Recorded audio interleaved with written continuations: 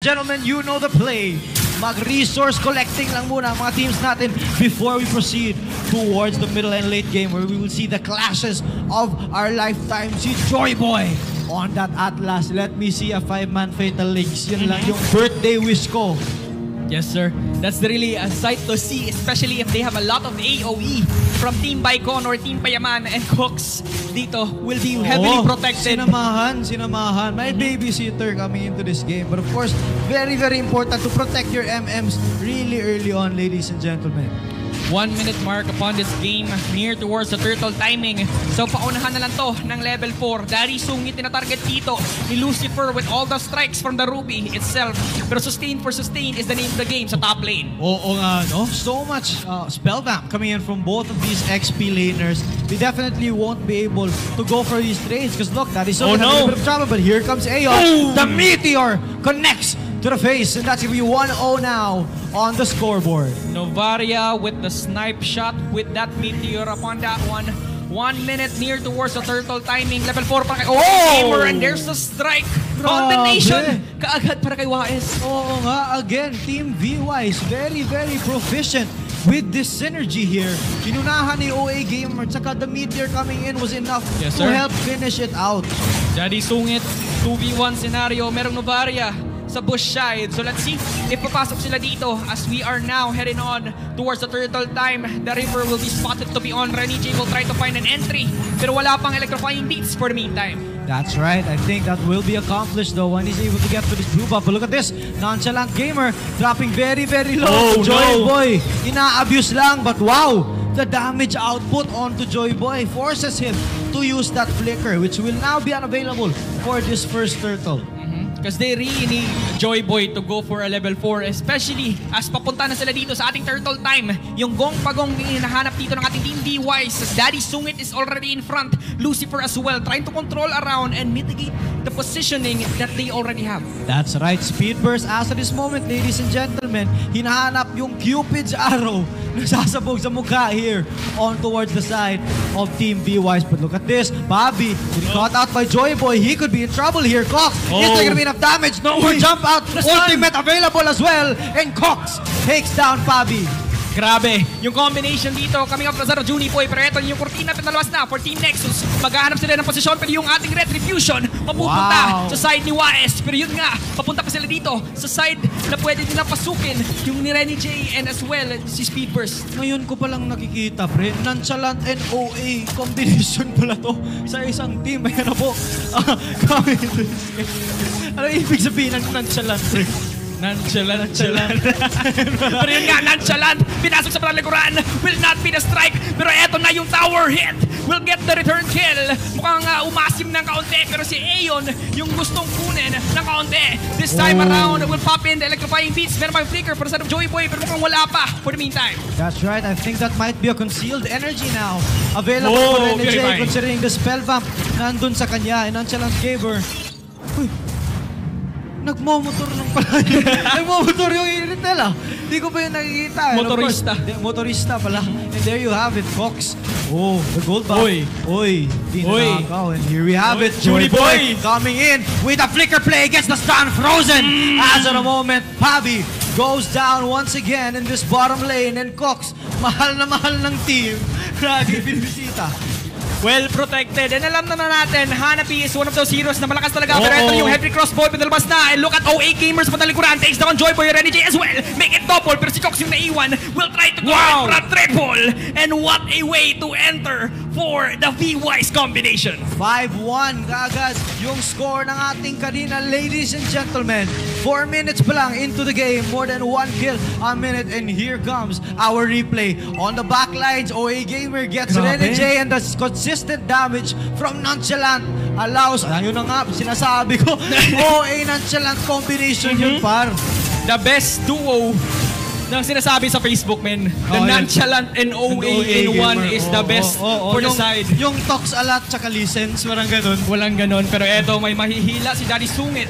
Pero sustain is available for the side of Team BAICON. They will just disengage for the side of Team Nexus. That's right. Team Nexus have to be very careful here because Renejay just picked up the Genius One. If you know how that works, you know that that's going to be a very, very good core item for this Joy. The more damage you do, the stronger your attacks will be, and the more magic penetration you will have. Lucifer dropping a little bit low here, but look at this! Under the tower, Daddy Sungit goes down, and Lucifer, ladies and gentlemen, ang isa sa mga kabay natin will be able to hold that tower. Eto na, maghahanap para kay Renejay. Meron pang entry pero yun na. Isang combination lang ni OA Gamer para mix and match yung ginawa dito ng Team Nexus. Pero eto si Junnie Boy, maghahanap ng Chicken Joy. Lucifer, 4. Yung maghahanap pa sa kanya, may hila pa. And Team Nexus, gawin nating 2 for the K. Another death on towards the side of this Atlas. Top tower goes down for Team Payaman. Ladies and gentlemen, this could be it.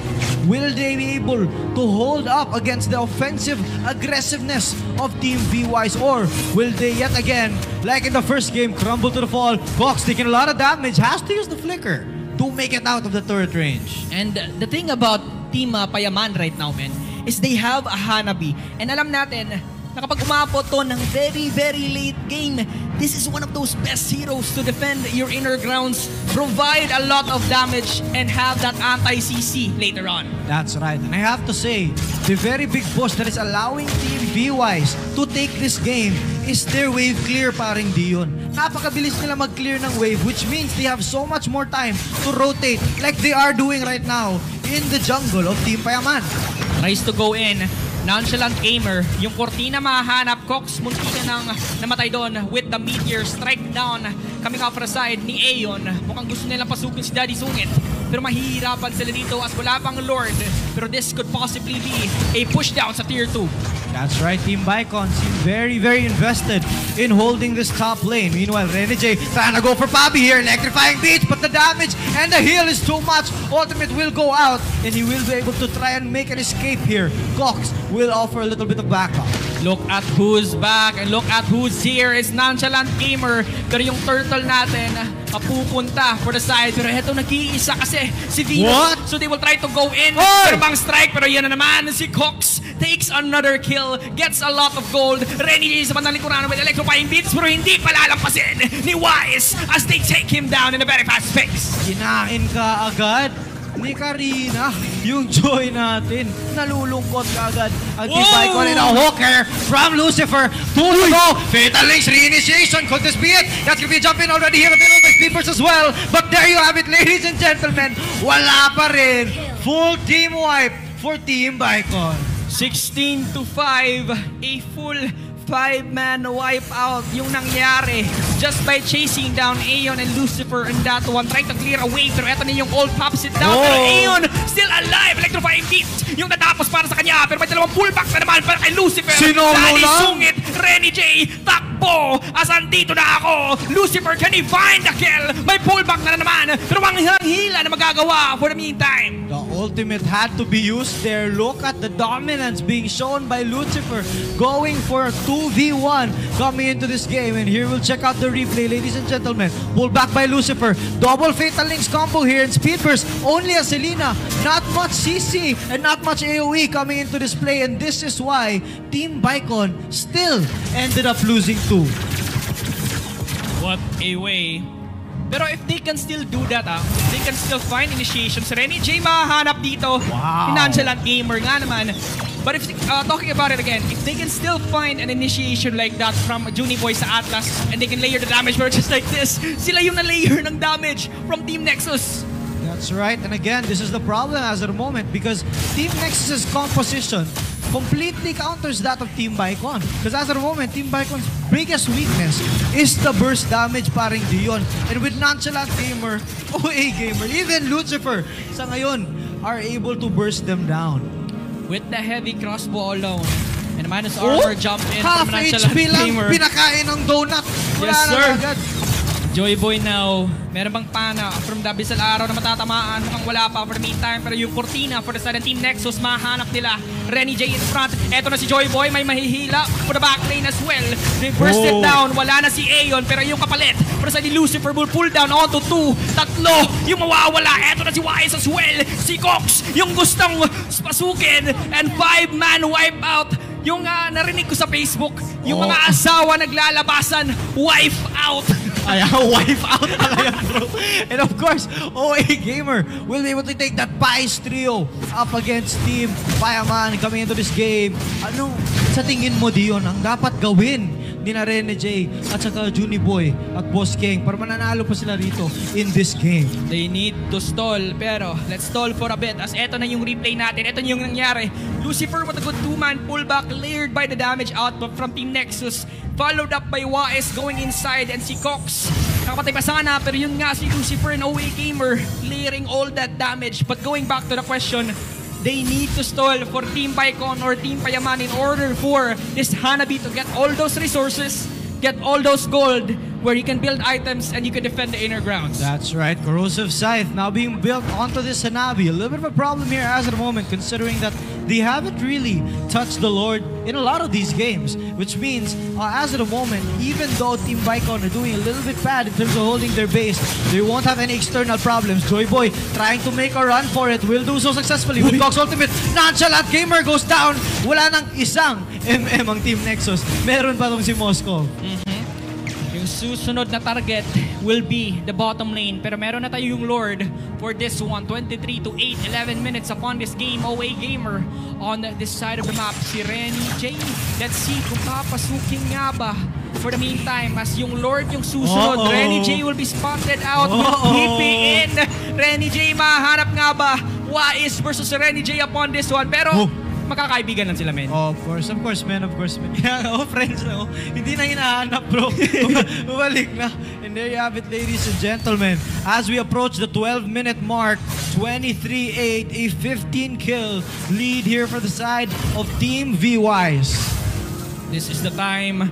This is the way Team BAICON can they display. As for the side ng ating Team Payaman, mukhang mahahanap sa bandang likuran. Si Moscow na Eyon will go down for the count. Si Lucifer nga naman at si Daddy Sungit mahanap nila. Will just try to go in with a heavy crossbow. Will take it down for a 1-for-1 exchange. Pero look at who's left. Si Lucifer. It is Lucifer going down for the count. Cox right now has a lot of damage. Yung Cortina pinalabas na. Yung Meteor as well. Mahanap ba? Joy Boy matatamaan. Cox buhay pa rin. Abisal Araw hindi na papasok dito. But this is a good sign. 1-for-2 exchange upon that one. That's right. A lot of good damage here. Lucifer trying to hold his own on towards the backline. And it's a very good pick-off from Team BAICON. Yun lang yung kailangan nila eh. Pick-offs after pick-offs until the net worth lead is enough for them to win these team fights. Paring Dion.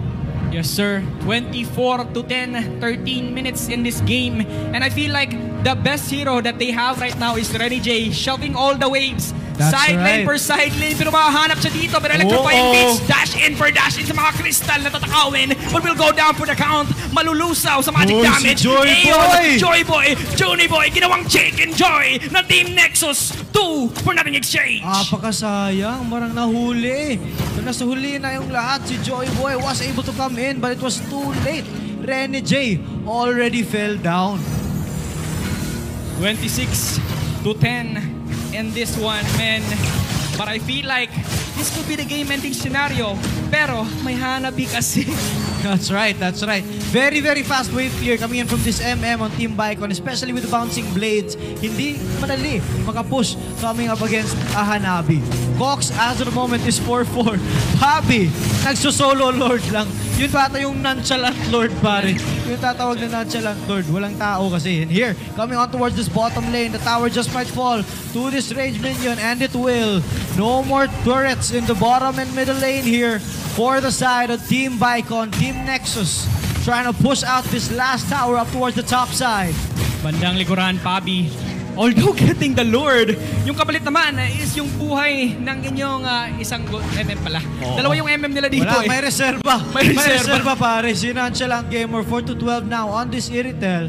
Ang maraming assist. And here we have it. Shot to the heart muna from the arrow coming in by Speed Burst, and the Lord already towering down towards the middle lane. May gagawin pa yung Team Nexus. Wala si Pabbie as of the moment. Team BAICON have the opportunity here. Jump in. Alpha Ultimate is ready as well. Nonchalant will not be able to run away from the electrifying beats. He goes down. Cox still manages to survive. But look at this. Speed Burst dropping a little bit low. Lucifer, he has the immortality available as of the moment. Ladies and gentlemen, will be able to survive as of the moment. Joy Boy is still alive.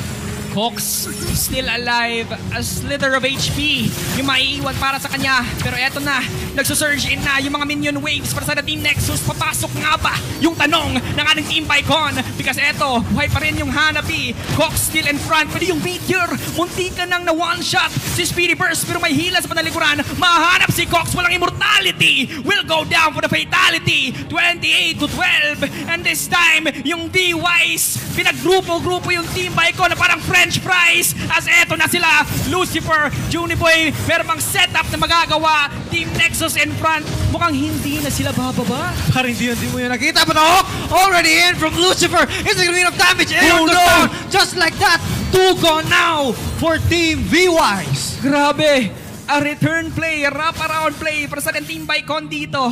Team Nexus, mukhang nahihirapan na sila. Ito yung sinasabi natin. As soon as masustall nila in towards a later game, meron silang Hanabi to defend the inner grounds. So sabihin ko sana pa rin yun is, kanina, namatay yung Moskov, di ba? Kaya nag-ulti yun galing sa mid lane para lang ba yung matamaan at andun na siya kaagad.